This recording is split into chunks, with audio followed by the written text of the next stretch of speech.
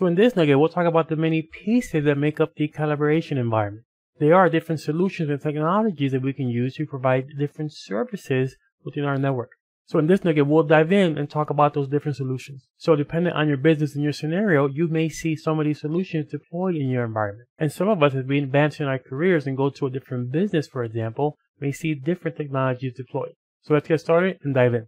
So first, we'll talk about video conferencing and how today that is a critical part of how we actually communicate. For many years, what was normal is to get a conference room and just have folks sit around this conference room and have a meeting where everyone physically had to be present. Or we might have a scenario where we have a conference phone. Let's say this is our Tampa office, and we also have offices in Chicago, maybe Los Angeles. So these folks here would actually dial into an audio conference bridge and therefore be part of that meeting. And this is how we communicated for a long time.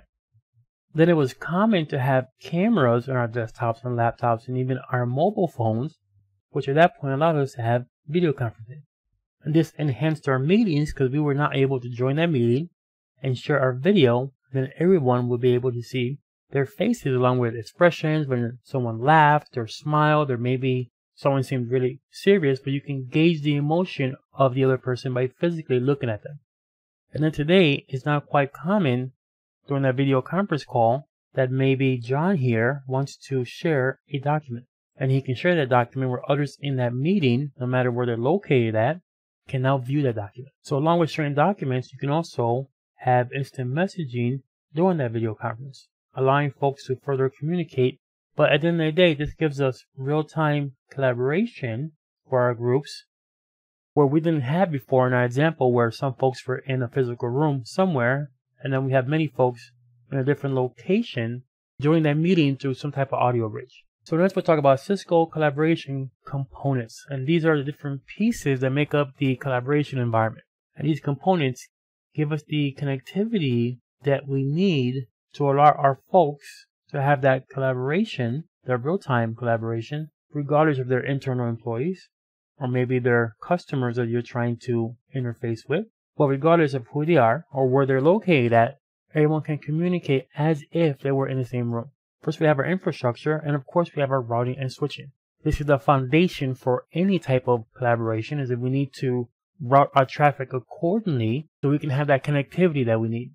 And we also spoke about the importance of quality of service, where we are prioritizing that traffic on the network to ensure that we meet the need of our business and therefore providing those services that they are expecting to use. We also have virtualization. So many of the Cisco applications will run on a UCS server, for example, and these servers will run a hypervisor, one being ESXi, and these servers would then run virtual machines, and one could be CUCM, for example. Another one could be your Contact Center Express. Maybe another virtual machine is your voicemail or Cisco UNE connection. But the takeaway here that these applications are virtualized, not running on physical hardware. And when I say that, it used to be that you needed one physical server for CUCM, another physical server for Contact Center Express, another one for Cisco UNE, the connection. And I remember having racks in the data center with many different servers, each server dedicated to one application. So now one UCS server, for example, can run multiple applications and therefore eliminate the need of having a server for each application. You also need security, especially with anything that you're attempting to deploy, regardless if it's collaboration or not, because we need to protect our data, we need to protect our environment. So we could have security appliances or applications, and they protect the different components of our environment. So part of our infrastructure, we also have our media resources. So we could have voice gateways that have PVDMs, which stands for Packet Voice DSP Module, and they contain these DSPs, which stands for Digital Signal Processor, and these are really onboard chips that allow us to have hardware-based media resources. So what are some examples of media resources? We have our conference bridge. So this is what allows us to have multiple streams combined together so we could have a conference call, especially if these participants may be using different codecs. We also have MTPs, or media termination point, and these can provide services like hold, transfer, but they can also help with DTMF. Those are the tones that you may hear when you press a digit on your keypad. So MTP could be used for those conversion of DTMF tones in the event that two sides are using different mechanisms for DTMF. We also have transcoders, and they're used to convert one codec, like maybe G729, to G711, for example. The takeaway being that these are hardware-based media resources that are part of our infrastructure when it comes to Cisco collaboration. Next, we have call control, and that's how we set up and turn down and manage the phone calls or calls overall when it comes to voice and video in our environment. So some of the applications in the Cisco portfolio that provide call control is CUCM, Cisco Unified Communications Manager, and you may also see it referred to as UCM, or for those of us that have been around for a while, Call Manager. You also have Cisco Expressways, and Cisco Expressway allows remote workers, for example, to be able to access resources within your network, for example, for voice and video.